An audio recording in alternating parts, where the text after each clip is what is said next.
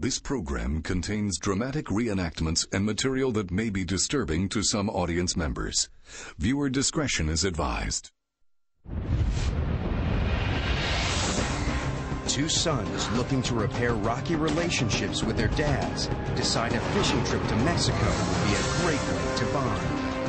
But after flying through clear skies, an unexpected storm leaves no choice but to ditch the plane in the sea.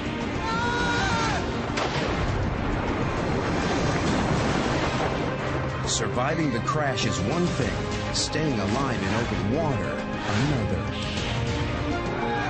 As one son tries to swim to shore for help, the other watches over their fathers as they try to hang on. What it takes to survive on I Shouldn't Be Alive.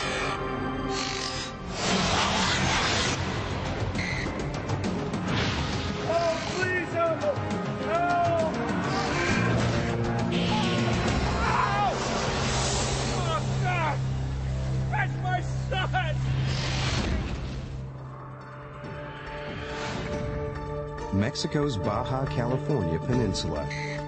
To the south, the sparkling waters of the Sea of Cortez teem with marine life. There are tuna, marlin, and yellowtail, but it's also home to 130 different species of shark and the highly unpredictable giant Humboldt squid.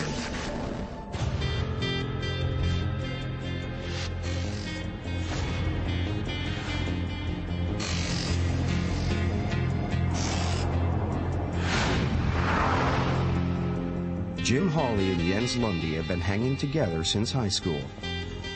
He's more like, almost like a brother, somebody I could never get rid of if I wanted to. We'll always be friends.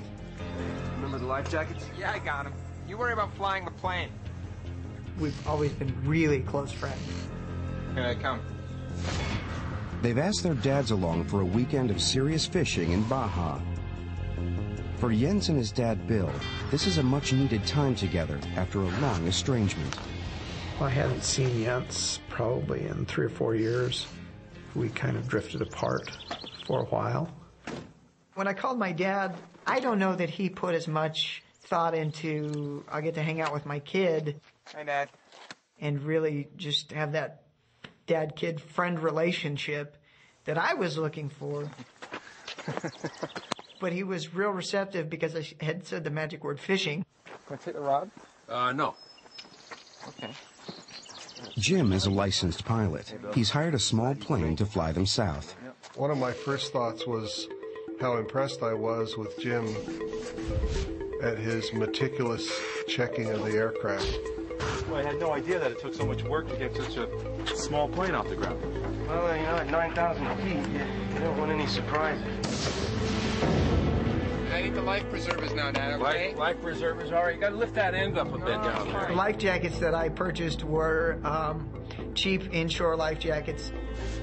They were $4 a piece, and I thought, well, I'll bring these back if we don't use them and get my $16 back. We really didn't have much as far as in the way of emergency preparedness. It's the first time that Jim has taken his dad up in a plane. Real smooth takeoff, Jim. Couldn't ask for a finer day, gentlemen. I love flying, and I love the freedom that it gives. I also love the responsibility, and some would call it risk. Jim has been a pilot for 3 years and has clocked over 200 hours of flying time. In the single-engine Mooney M20, it's a 3.5-hour hop to Laredo, a small port on the Baja California coast. The guy should be fishing by mid-afternoon.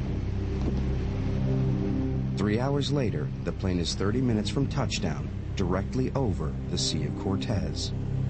Hey, look at that cloud! I had kind of a premonition that something was going to go on with this, something was going to happen. Okay, guys, I'm going to take us through this. We'll make better time. Jim thinks it's just a squall. He doesn't realize that he's flying the Mooney into a severe storm. It was just a real weird mix of waking up and trying to figure out what was going on in the plane at that point. It was alarming because it was so sudden. I didn't see any indications that it was that severe until we were in it. The storm is created by warm air from the Sea of Cortez cooling and condensing as it rises over the Baja Peninsula. The resulting turbulence could put a small plane like the Mooney at risk of structural damage. If it gets really bad, it could even rip a wing off. Jim, what's happening? I think it was one of those types of storms that it was getting worse by the second. And then it started to get turbulent, and I think I saw a lightning strike or two really close.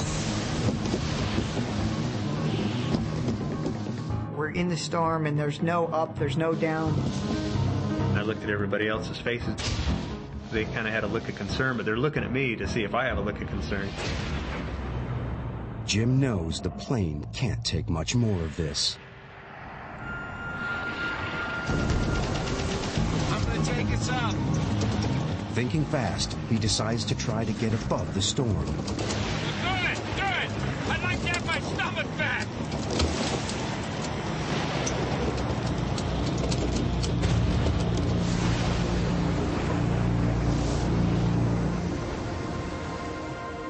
As soon as we were heading the other direction, the sky got blue, the turbulence stopped, the rain stopped. Everybody okay? I didn't think you felt the bumps in first class. The four men think they're out of trouble, but they have no idea what's about to hit them. The engine of the plane just quits. It just sort of grenaded. What's happened, son? I don't know. There's a single propeller blade stuck in the vertical position right in front of us. It was like the hand of God reached up and shook the plane. What did you do? I didn't do anything. What? And he kind of gave me the, hang on, let's figure this out. Can you get it started? I can't. And that's not something that you want to hear. Mayday, mayday, mayday. Loretto Tower, Mooney, 201, Juliet Mike. This is unreal. This can't be happening. 25 miles northeast, engine failure. Mayday, mayday, mayday. I couldn't raise anyone. Sorry, guys. We're going in. Without power, the plane is rapidly losing altitude. Jim has just seconds to decide what to do. Hey, guys, I'm taking us back into the storm. The headwind will slow us down. By flying directly into the storm, the headwinds wrap around the plane, creating drag. Jim hopes it will give him some control in the final seconds before impact. But it's a risky maneuver. If the airspeed slows too much, the plane will drop out of the sky. When the airplane quits flying, that's bad. That's usually you get severely killed when that happens. I can see the water, and it was ugly. Huge waves. Unlatch the door. With just seconds to go, the men prepare for the inevitable impact. Brace yourselves. I was ready. I had the headrest in my hands. That was the last thing I ever saw. I wanted to see what happened. Are we going to be knocked unconscious and die, or, is it just going to be, boom and lights out?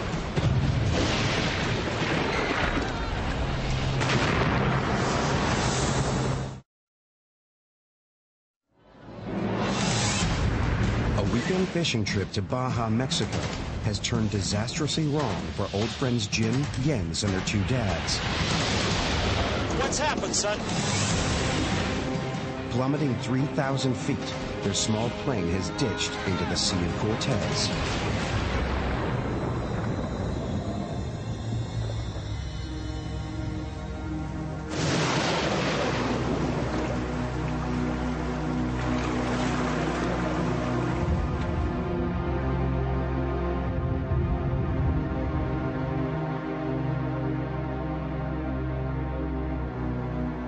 I realized that nothing had happened that I was expecting to happen. I was expecting the plane to cartwheel and come apart in pieces.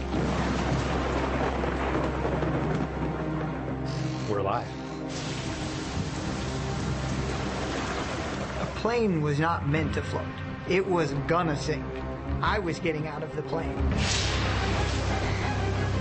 I opened the handle and kicked the door open.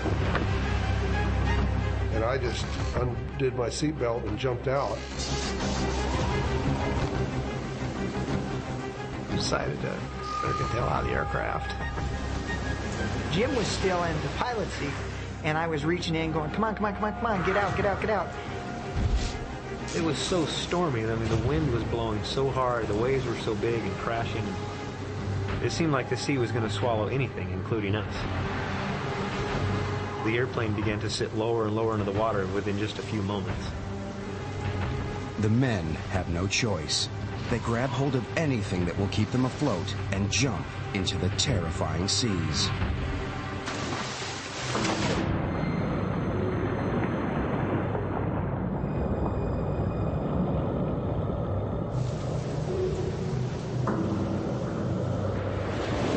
I looked back at the airplane. It was hovering, just the tail sticking out of the water. The navigation lights on the plane were still on, and you could see it as it sank and got farther and farther away, and you kept seeing this strobe. You're there with 3 people, but you felt really alone.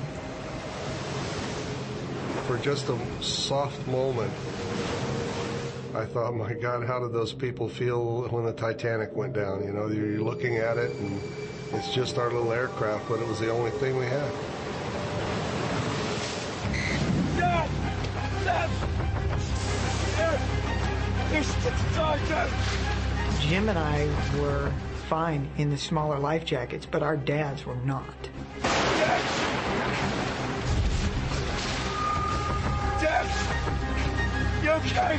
He couldn't breathe, and the whole time he's trying to get his life vest on, and there wasn't anything we could do to help him. Dad, please! Dad! Jens is beginning to regret trying to save a few dollars on inexpensive life jackets. The life jackets that I purchased were approximately for children aged 12 to 15, 100 pounds. Hold on to the chest! Jim's dad, 58-year-old John, is the one who's struggling most. I was able to get my shoulders through the straps of the little life jacket, and it kind of ended up being on my back like a backpack. By some miracle, the men survived the ditching. But their fight for life is only just beginning. The Sea of Cortez is over 90,000 square miles of open water with barely any boat traffic. And it's full of dangerous predators like sharks and giant squid. But right now, the men face a more immediate danger. The storm was terrible. The wind was blowing. We were lightning, tons of lightning, and John was really scared of the lightning. The lightning looked like telephone poles, and they would hit the water, and I was thinking, how close does that have to get to us to be a danger to us? The men's lives are now at real risk from the huge bolts of lightning. Each bolt carries up to 100 million volts, and being in the seawater increases the danger. The positive ions in the salt actually help the electricity to travel through the water. Even if a bolt strikes the water several feet away from the men, the shock could kill them. Dad! You okay? Jim is getting more anxious about his father's condition. My dad had now become very quiet. He was just sort of staring straight ahead, almost like he's in a daze. It's clear to both Jens and Jim that their fathers won't survive long in the stormy sea. You hear that? Oh, Jim, you hear that? What? Oh, hey! Hey! There's a helicopter! There's a helicopter! We heard the heavy drum beat, the sound of a helicopter. Hey! Hey! It was just, it was the most beautiful sound I'd ever heard. Help! Help! Jim's mayday call did get through after all. A helicopter is searching for the men. It sort of just appeared out of the fog, out of the storm and the rain, this black square silhouette of a big military helicopter. Help! We had swim fins that were yellow or neon green. Help! That was all we had. Help! And then the noise got quieter and quieter and quieter. Oh, hang on, John. Oh. And we realized he didn't see us. He's not coming back. They didn't see us. The helicopter crew can't see the men or any plane wreckage. They assume everyone was killed on impact. There won't be another search. How much investment does it take to have some flare guns? You know, you can pull them out, pop, and all of a sudden now you're an instant target to your would-be rescuer. It was just terribly disappointing because by that time it was now late in the afternoon. The prospects of being out there all night were really frightening. The men begin to weaken as they struggle to keep their heads above the waves. Soon it will be dark. They must face a grim question. Will they still be alive by morning?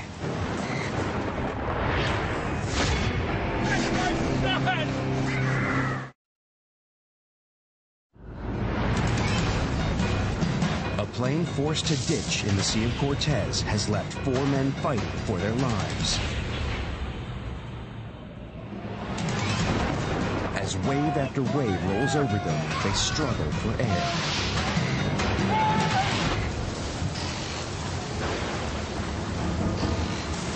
"58-year-old John is in the worst trouble.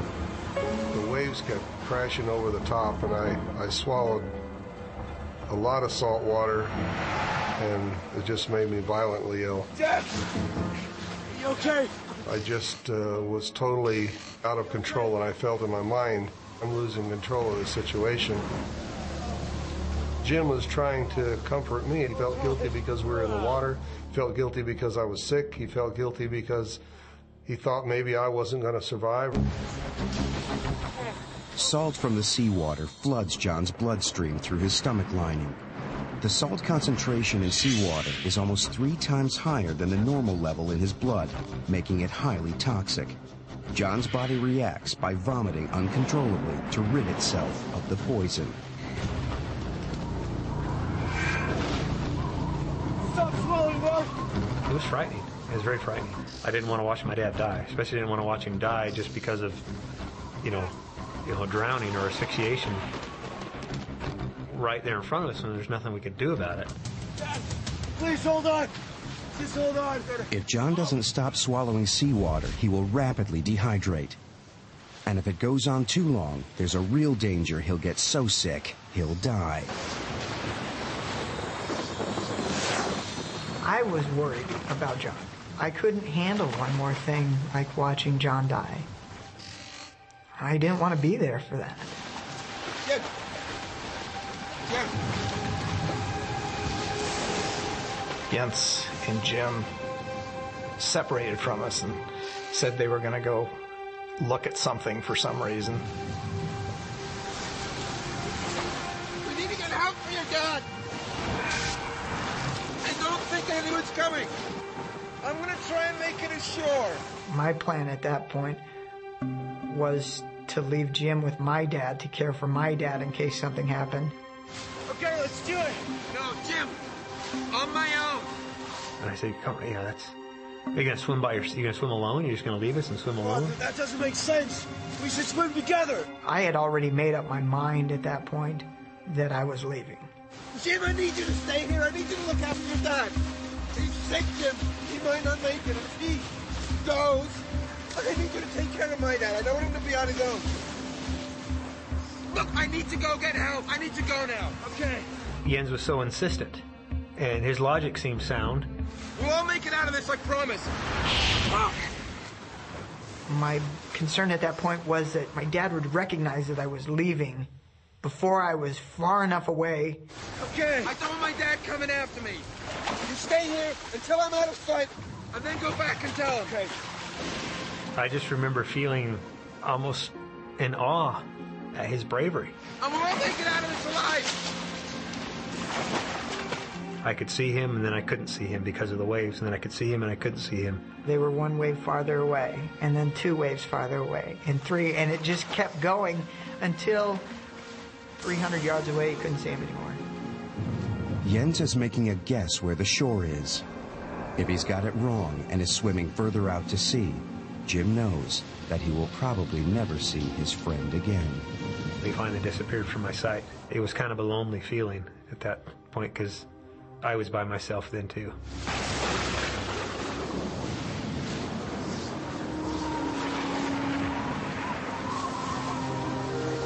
Jim swims back to break the news to Jens's dad. Where's Jens? He's going for help. Why'd you let him go by himself? You shouldn't have let him go by himself. That's my son. He said that they had decided that somebody needed to go for help.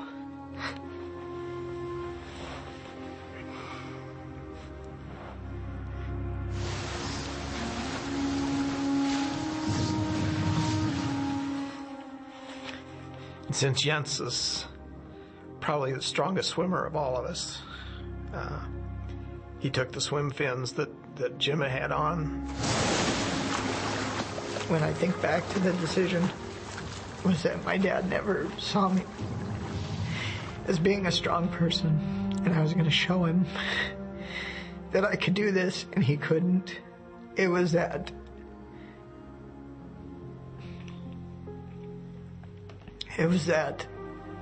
I've grown up, and I'm going to show you.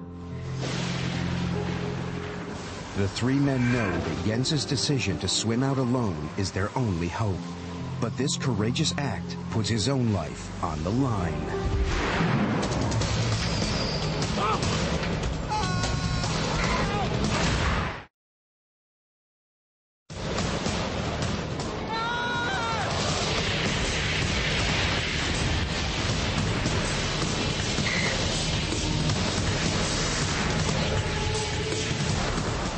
Jim, John, and Bill are desperately trying to stay afloat with the storm still raging about them.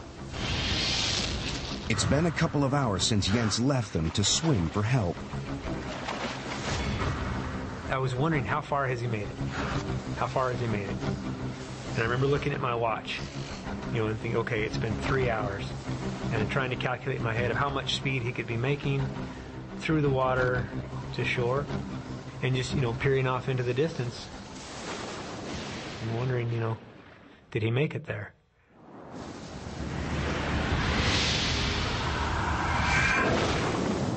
But Jens is making slow progress through the heavy seas.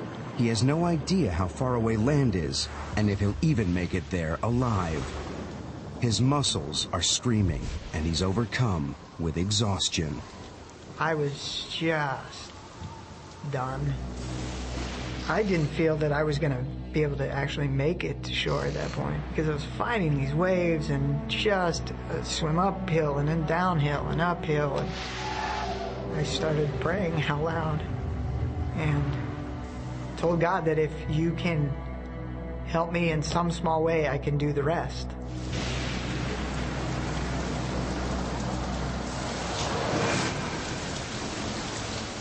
Jim's dad, John, is no longer swallowing the seawater that made him so sick, but Jim knows he's badly dehydrated, and with every passing hour, his condition will worsen.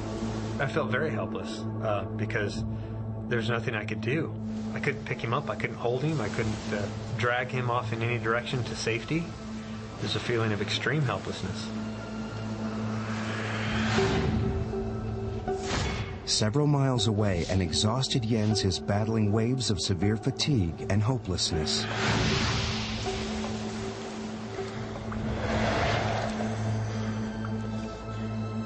And the storm cleared up, and I could see stars. As I was swimming, I thought about what if John didn't make it.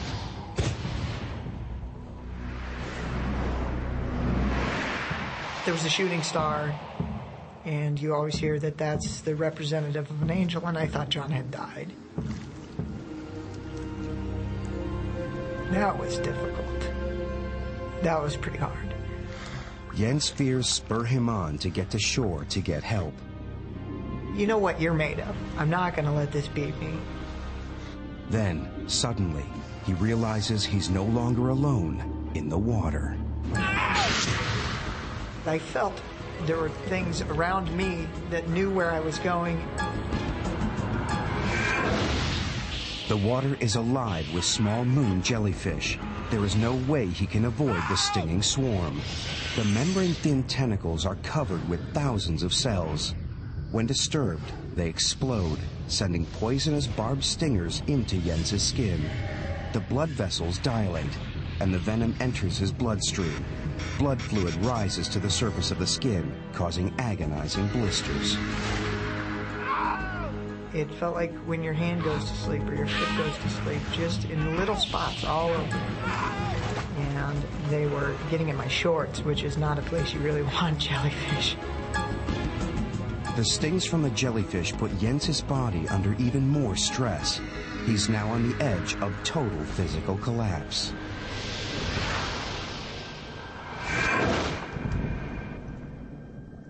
John, Jim, and Bill know that the Sea of Cortez teems with aquatic life, some of it deadly. It's home to a variety of sharks, including the notoriously aggressive blue and white sharks. The men have no idea what lurks beneath them. We didn't talk about what dangers in the water. We were in the water, there was no way to get out of it, so if I began worrying about it or talking about it or creating a situation in my mind, I thought, well, that's not going to be good.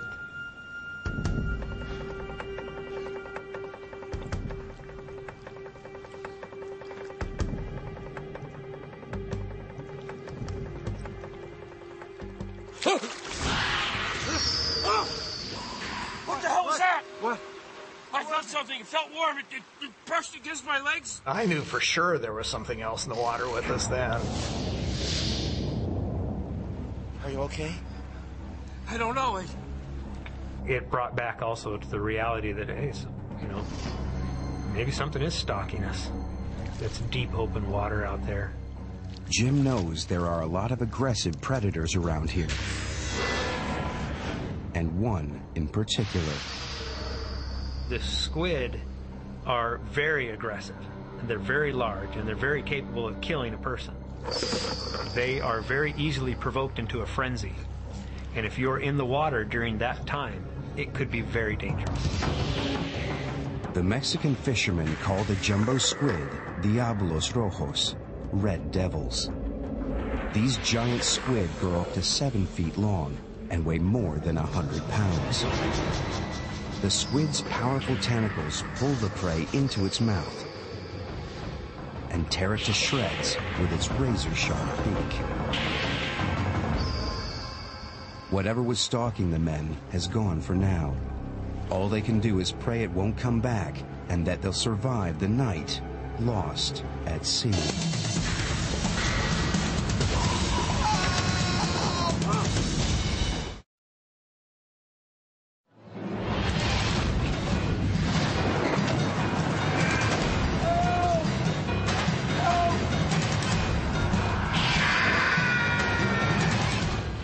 Jens has been swimming for over 12 hours. He's almost no strength left and is close to despair. That's when I started hearing something. And I couldn't really figure out at first what it was that I was hearing. And would stop and just be as quiet as possible and try to control my breathing and try to slow down my heartbeat so I could hear this noise that was happening every couple seconds.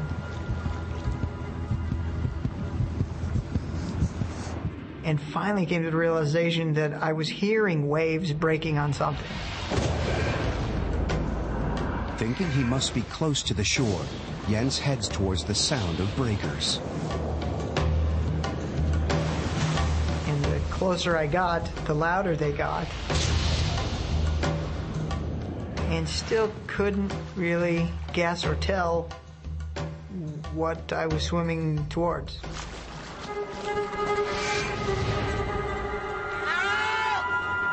I smashed my knee on something solid. It cut me right where my knee hit the rock. And then the rock is covered in sea urchin. And they went right through the swim fins, right into the bottoms of my feet. So now I'm kind of bleeding from my knee, bleeding from my feet, standing up on this rock. And that's the first solid piece of ground that I had stood on in over 12 hours. But Jens's relief is short-lived. Then started realizing that if I was on one rock, what I was hearing, the waves breaking up, was more rocks. And that I was headed right into a washing machine full of sharp rock. Jens hasn't reached land. He's on a reef, a long way offshore. In front of him, a whirlpool of treacherous rocks and surf. He has just one terrible option. And knew that I had to swim back the way that I came. It's a devastating blow. Jens is just 100 yards offshore, but the reef is barring his way. He'll have to head back out to sea and swim around it. I'd survived all the rest of this, and now I was going to drown on this little swim that I needed to do. Out in the open sea, John is still in a bad way. But ironically, it is Jim, the youngest and fittest of them all, who is now in the most danger.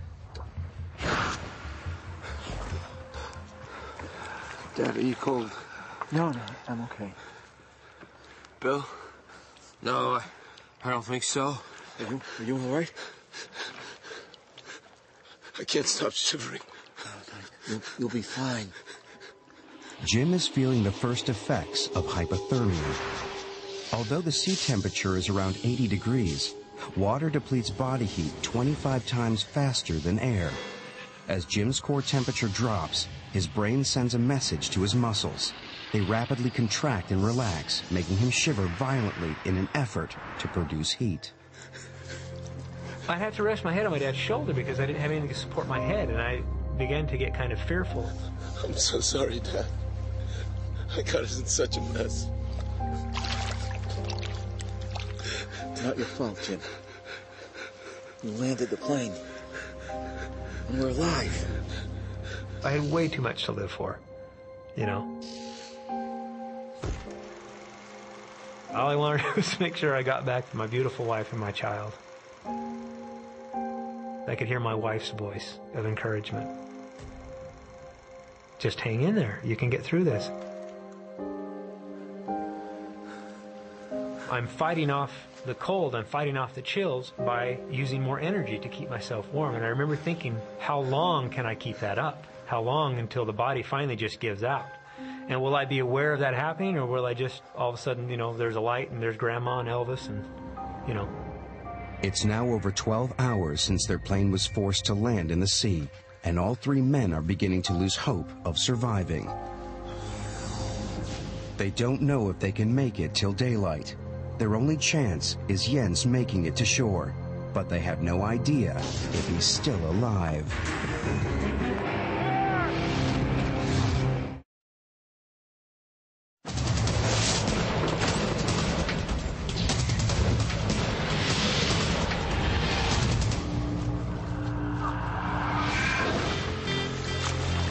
Jens has been swimming for over 12 hours straight and is skirting around a vicious reef. Now, through the dark, he thinks he sees something. As I swam farther and farther south, I saw a light on the beach. It was a Mexican fisherman that had camped out on this beach. I need help. The fishermen are wary. People coming ashore from the Sea of Cortez in the middle of the night are usually drug smugglers. Oh, I'm sorry, I don't understand. No hablo español. The fisherman spoke no English. I need help. Not enough to communicate what happened and what I needed. They're still out there. Hablamos inglés. Ay, tú no estás. Cálmate, cálmate. I was just done. And just started crying.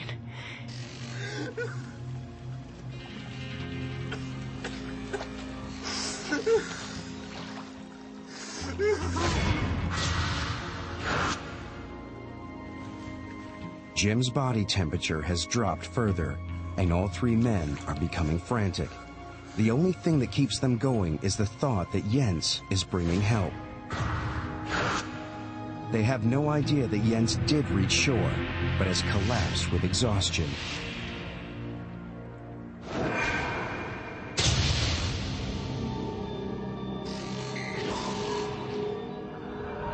Dawn. Exhausted and weak from dehydration, Jim, Bill, and John have survived a night in the open sea. The sun warms them, but it also brings home their bleak situation. As the sun got up higher and higher and we could see better, there was a very ugly reality of really how far offshore we were. They are beginning to suspect the worst, that Jens never made it and no rescuers are coming. They're not looking for us. Jim faces a dilemma. His dad and Bill may not survive an arduous swim, but the longer they wait, the weaker they will get, and predators are still an ever-present fear. He decides they must swim west and hope to hit the Baja coast. I realized by letting go of the ice chest, we could make so much faster time. We could reach shore so much faster. But the older men are fearful. They're thirsty, dehydrated, and very tired from their long ordeal. Dad, Bill, let go of the chest. We can swim much faster without it. Come on. And I remember the look on my dad's face. Once he let go of that ice chest, he had to let go of it mentally as well as physically.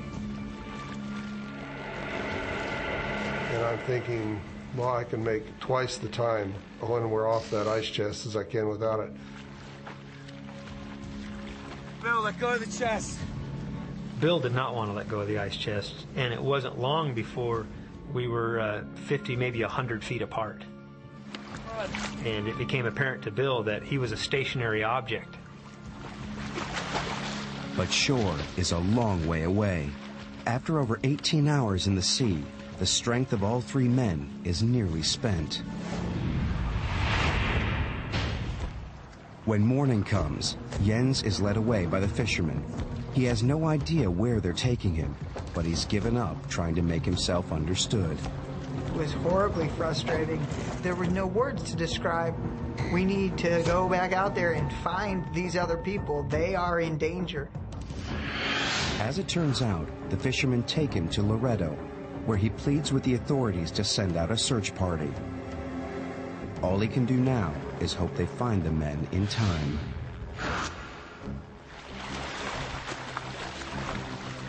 The three men have been swimming for hours, and now Jim fears that his dad is forcing his body past its limits. He's worried that the ordeal is pushing him over the edge. I remember my dad behaving odd. My dad wanted to get to shore or die trying. He was focused like a laser beam on getting to shore.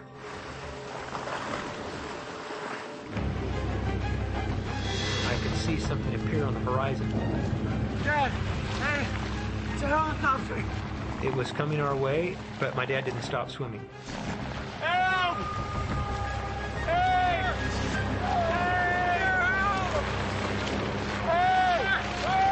We were all waving and screaming and hollering and everything in the water.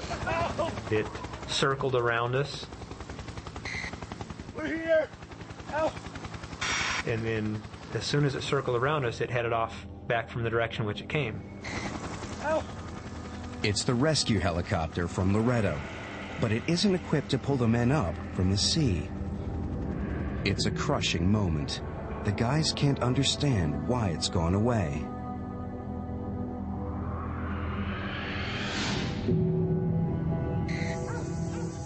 While he waits for news, Jens has to make the toughest call of his life to Jim's wife. And he doesn't even know if Jim is dead or alive. Hey, Cheryl, how you doing? She said, I'm fine. Things didn't quite turn out the way we planned. And she said, what do you mean? And I said, well, We had to ditch the plane in the ocean.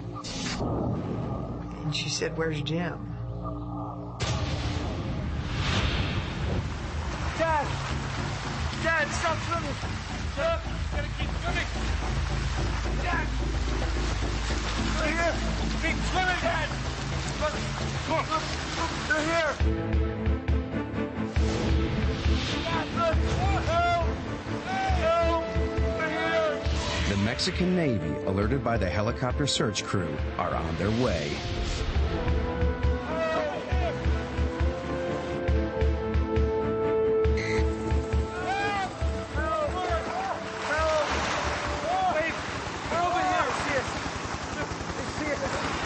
Jens's epic swim has saved the lives of the 3 men.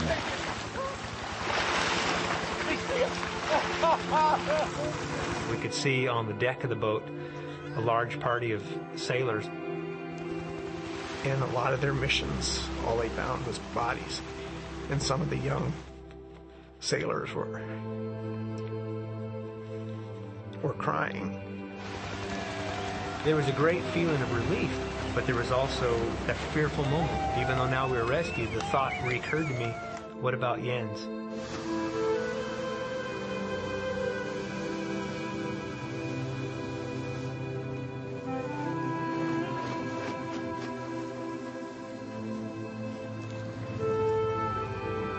There was this crowd mulling around at the dock. And all these people that were there waiting just started clapping. And they all were kind of looking at me, looking in my face. It was kind of a, hey, that's the guy. Up until that point, I didn't realize that I was that guy. I could see Jens walking towards us. There was my buddy. It was a great moment. It was so great to see him in person, and it's like, thank God, thank you, that you allowed him to survive. And Jim was the first one off the boat. And he hugged me. I thought you were dead. There was a huge sense of relief for the both of us to see each other again. Yes. And my dad came over and hugged me and told me he loved me. And that's the first time my dad had said that in years. At that point, I really felt that he did. I felt that he was proud of me. And I still think of him as a hero. So we still want to go fishing? Oh, you bet. Whatever. Are you sure you tightened all those screws? Despite their ordeal, Jim and his dad went back to Mexico to go fishing. And Jens and his dad stay in touch more than they used to. Jim and Jens still go fishing together, but these days, they always carry the right size life jackets.